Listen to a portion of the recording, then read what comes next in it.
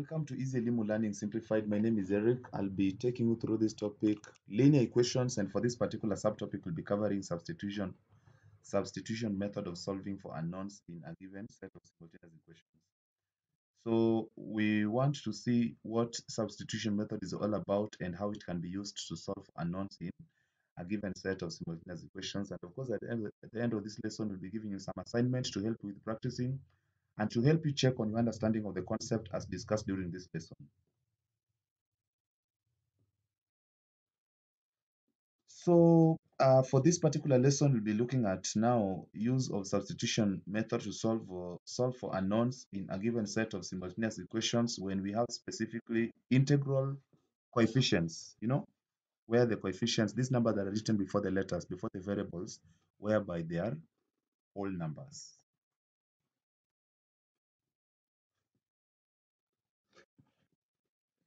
So for substitution method, we did elimination method and we were trying to eliminate one of them.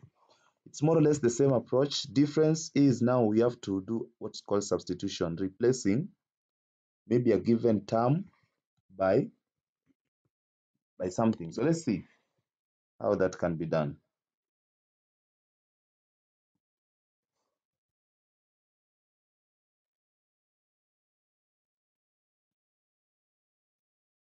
So what we're going to do is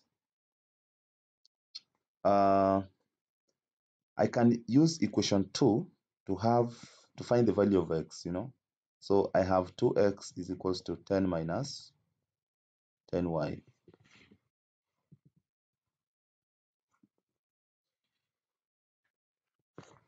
So I have the value of x as 10 minus 10y divided by 2. If you divide both sides by 2. So I will substitute x in the first equation. So this one is according to or going by the second equation, or we say from equation 2, x is equals to 10 minus 10y over 2.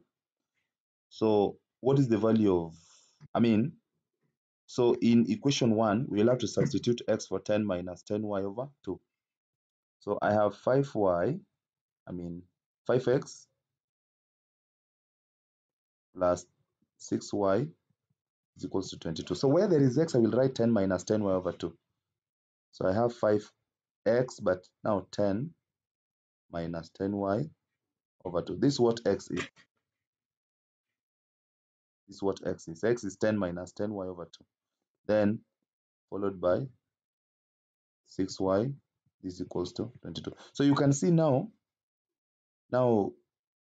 x is not there. So you only have one equation in one unknown. So we try to open up that bracket. So we have 5 into 10 minus 10y. Everything is divided by 2 plus 6y is equals to 22. So what I'll do, I'll multiply all through by 2. So the first term by 2 will be, 2 will cancel the other 2. So we'll have 5 only. So we'll have 5 into 10 minus 10y plus the second term by 2 will be 12y.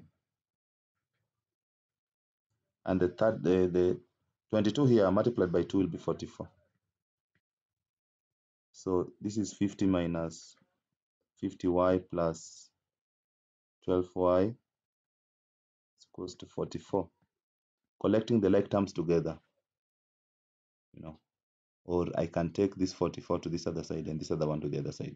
So I have 50 minus 44. 44 will be negative when it comes to this other side, is equals to 50y minus 12y. So I took 50y to the other side. Now it's minus 50, so it goes to positive. Minus 12 plus 12 will go to minus 12 here. So this is 6, and this other one will be 38. See? So somebody would reason and say, why didn't I take 50 to the other side? I knew why didn't I take this 50 there? If I took 50 to the other side, I'll be having minus 44 minus, that's going to give me a negative. Working with negative values sometimes is not very easy. It's quite confusing. So I try to avoid. So instead of taking this to this side, I can also take this to this other side. 44 brought to this left-hand side of the equation, and the variable taken to the other side.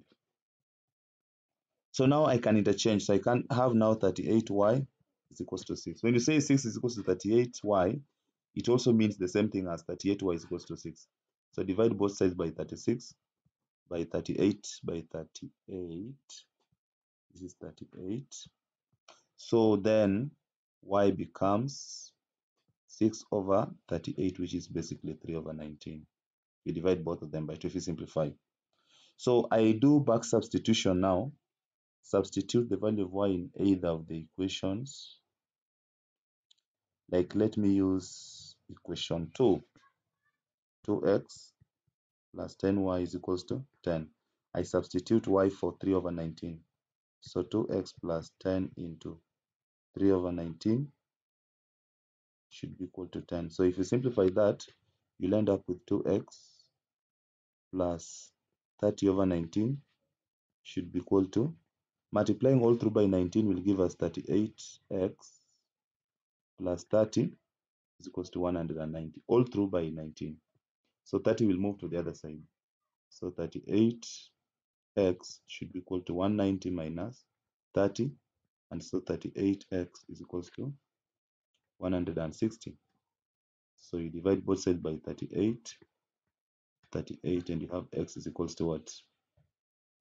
So this is 80 over 19. So 80 over 19, that should be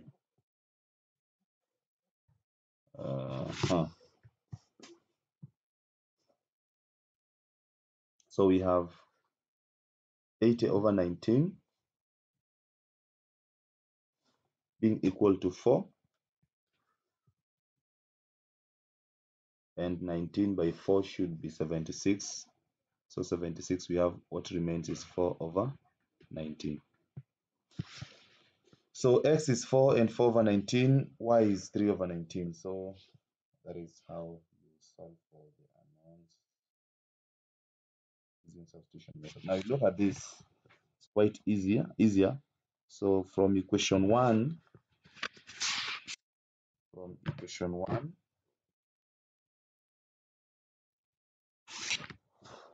x is equals to 7 minus y. So I'll substitute x for 7 minus y. So where there is x, that's what simply means, simply interpreted as where there is x, you write 7 minus y. So I have 3x, but x is 7 minus y plus y is equals to 15. That is substituting in equation 2. So this is 21 minus 3y plus y is equals to 15. I'll do the same thing that I did in the previous example. It is 15 that will come to the other side. All these y's will go to the other side. So 21 minus 15 should be equal to 3y minus y. So 21 minus 15 is 6. And 3y minus y is 2y. So I will interchange. So 2y is equals to 6. Divide both sides by 2. And y is equals to 3. So back substitute. Equation 1 is simpler. So x plus y is equals to 7. But y is 3. So x plus 3. Y, I'm substituting y for 3. So that 3 can go to the other side. So x is equals to 7 minus 3, which is equals to 4.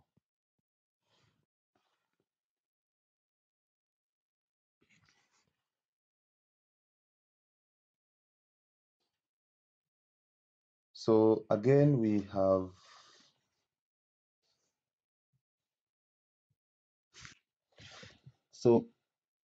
this again. So I'll make x again the subject. So start with x is equals to, so 7x 22 minus 15 y. So you divide both sides by 7. So x is equals to 22 minus 15y all over 7. So now I'll substitute this in equation 2. So I have 8x, but x is 22 minus 15y over 7. So plus 17y is equals to 25. So what you do here is to open up the bracket so that we have 8 into 22 minus 15y, everything divided by 7 plus 17y should be equal to 25. So multiply all through by 7.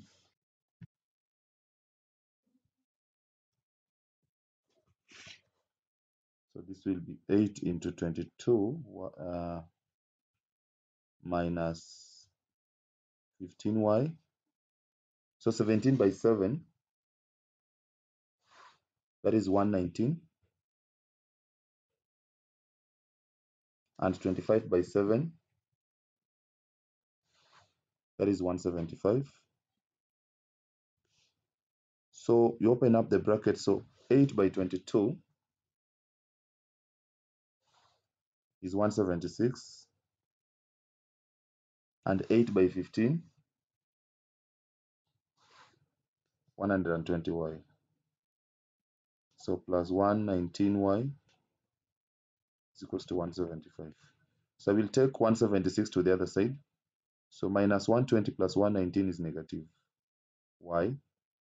175 minus 176.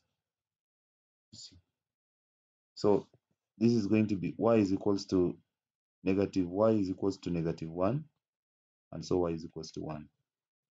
So you substitute y for 1 in equation 1. So I have 7x plus 15y is equals to 22. So y is 1. So 7x plus 15 into y, but y is 1, should be equal to 22. So 7x, 15 by 1 is 15 is equals to 22. So 15 will go to the other side.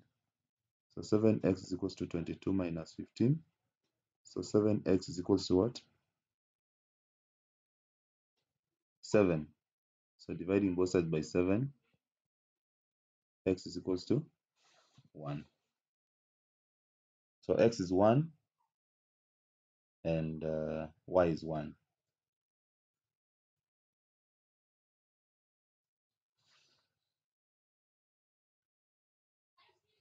So we have the last one here. So not arranged. So you'll have to arrange them. So we have y from equation 1. If you take y to the other side, it becomes positive. So y is equals to 9x plus 7. Substitute that in equation 2. So we have 13x minus 4 into y, but y is 9x plus 7 plus 5. This is equals to 0. So I have 13x minus 36x.